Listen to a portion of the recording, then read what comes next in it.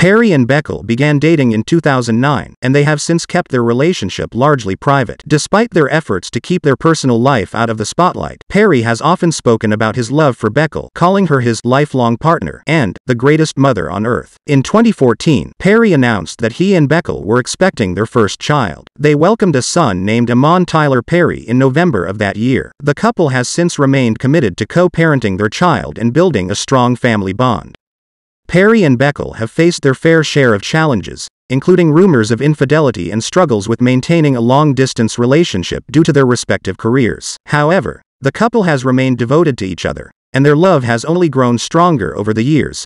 On Wednesday, December 16th, that he is single and having a midlife crisis. On Thursday, a source confirmed to E! News that Perry and longtime girlfriend Gelila Bekele, with whom he shares a 6-year-old son, amicably split and continue to be the best of friends and raise their son together.